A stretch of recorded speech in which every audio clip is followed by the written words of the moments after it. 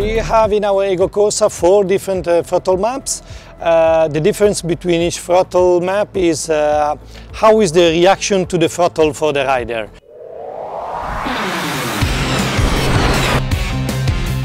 Like everything, you get used to it and you can control it. But for sure, if you come from a normal bike and then you go here and open the throttle like a normal bike, you go crazy, so it's very different.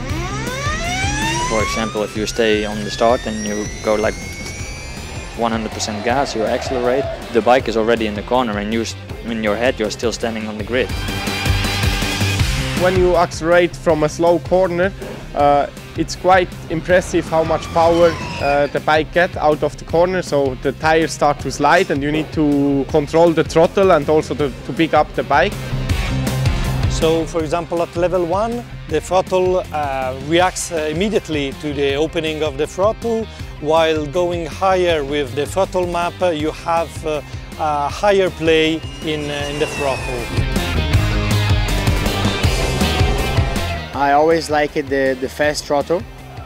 You know, the normal bikes also have fast throttle, so you receive, as soon as you touch the throttle, you receive the response from the engine.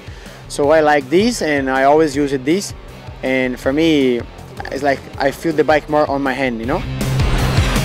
In our configuration it's very constant, and also this first throttle is the minimum damage possible, because I have feeling to do 0 and at the beginning of the throttle do 10%, 50%, 20%, and after ask more to go out.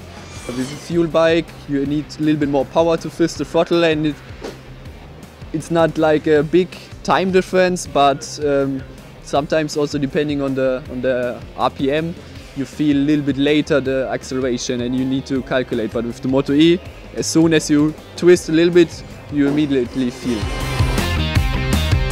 In some parts it feels the same, because you really need to feel what you are doing and connecting that with what happens on the rear tire.